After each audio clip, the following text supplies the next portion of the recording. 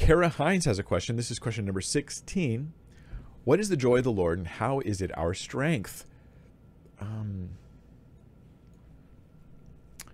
Let's bring up that scripture.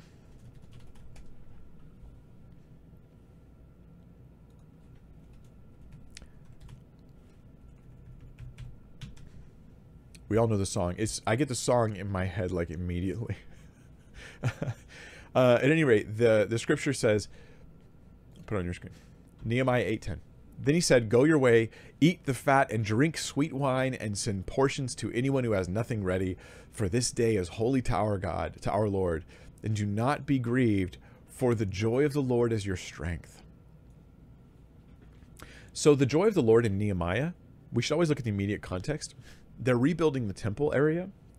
And the joy of the Lord is that God is going to bless them in their work. And though they've had lots of difficulties and lots of hardships, they should celebrate, have a feast day, and rejoice that God is, who destroyed the temple, is once again looking to restore it.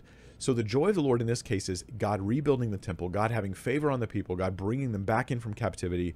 This is like a specific historic moment of a specific joy of the Lord. It's, a debate is it God's joy or is it my joy in God? The joy of the Lord is your strength. And I tend to think of it as it's the Lord's joy.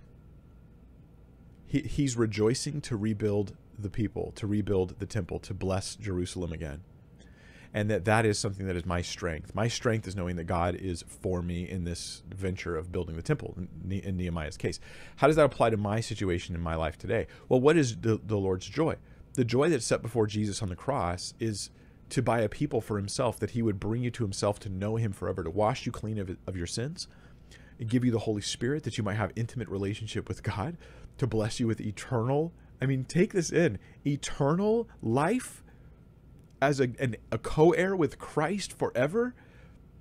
I'm getting joy thinking about it, and that gives me strength to go through hardships I'm in today. That's the joy of the Lord that's giving me strength. He's rejoicing to bring me into his presence, give me eternal life and joy,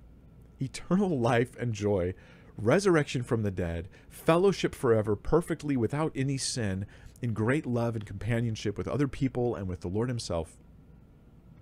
And that gives me strength to go through whatever I have to go through today. That's how I take that.